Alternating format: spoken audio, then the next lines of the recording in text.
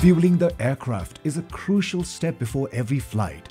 It's not just about filling up the tanks, it's a carefully calculated process to ensure a safe and efficient journey. At Buddha Air, we take every detail seriously to make sure your flight is smooth and on time. The aircraft fuel भनेको kerosene हुन्छ. एयरक्राफ्टमा चाहिँ use हुने चाहिँ more refined र plus some other चाहिँ chemical एडिटिभ्सहरु चाहिँ त्यसमा use गरेको छ हैन.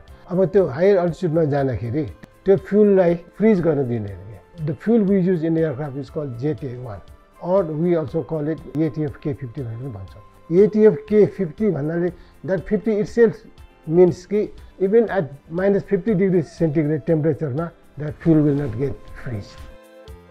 Fueling requires precision and strict safety protocols. Our trained professionals carefully calculate the right fuel amount based on passenger load and flight distance. Passenger boarding गर्ने बेला चाहिँ refueling process we do not carry out. Refueling गर्ने बेला चाहिँ at least one engineer चाहिँ on board हुनै पर्छ हैन. र तल चाहिँ ground staff पनि monitoring गरिरहेको हुनै पर्छ. अनि अर्को कुरा चाहिँ static discharge भन्नाले के छ भने नि small spark हो. Fuel itself is a flammable चिज हो. Now, if in case any spark takes place, it may cause a big fire hazard. त्यस्तो खालको नहोस् भन्नको लागि चाहिँ हामीले ग्राउन्डिङ गर्छौँ or we also call it as bonding. भन्दाखेरि एयरक्राफ्टको चाहिँ बडी र रिफ्युलरको बडीलाई चाहिँ एउटैमा चाहिँ कनेक्सन गर्छ. त्यसलाई चाहिँ एउटा स्पेशल वायर रन गर्छ र इन केस चाहिँ कुनै किसिमको चाहिँ स्ट्याटिक त्यस्तो डिस्चार्ज भएको खण्डमा so it will neutralise. Proper fuel management keeps our flights running smoothly and on schedule. The right fuel load ensures timely departures, efficient cruising, and on-time arrivals.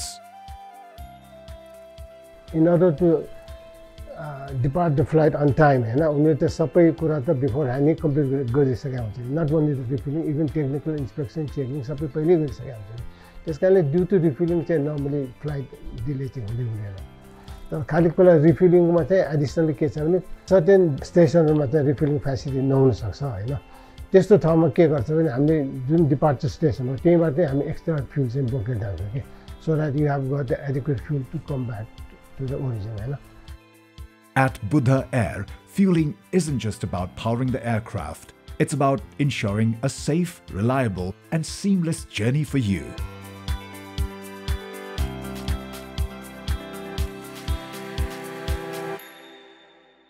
Buddha Air, leading the way in aviation excellence.